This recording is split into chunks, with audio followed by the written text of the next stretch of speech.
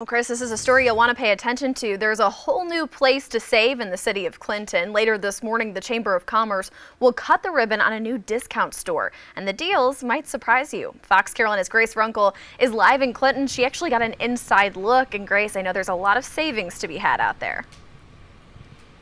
Absolutely. I mean, this store is going to be a huge addition to downtown Clinton. We are right by Lawrence and Main Street, so you can see behind me here. They are ready to go. The Overstock Outlet is open, and their grand opening and their ribbon cutting is going to be later this morning. You can take a look inside the store and see they are fully stocked. Now, we actually got to go inside yesterday, so here's a look at the sneak peek we got. We took a walk around the store with our cart, and we saw name brands like Nordstrom, Lands' End, and Cole Haan in the clothing section. Many of the items are $20 or less. The owners say they buy in bulk from big box stores, and that's why they're able to keep their prices so low.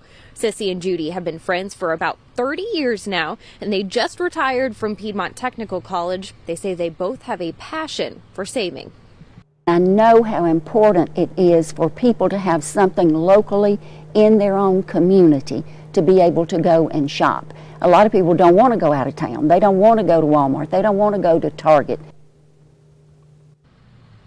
So if you're still doing your holiday shopping, you can come here, get a deal, and get some of those hot items. They also have toys, bedding, kitchen appliances, even some camping gear inside. The owners told me they're also focusing on getting essential items like paper goods and cleaning supplies, things that people in Clinton typically have to drive to another town for. Again, the Lawrence County Chamber of Commerce is going to be cutting the ribbon on the store at 10 o'clock this morning, so very exciting news for the downtown area. The store is going to be open Fridays through Mondays. We have their exact hours for you in our Fox Carolina News app.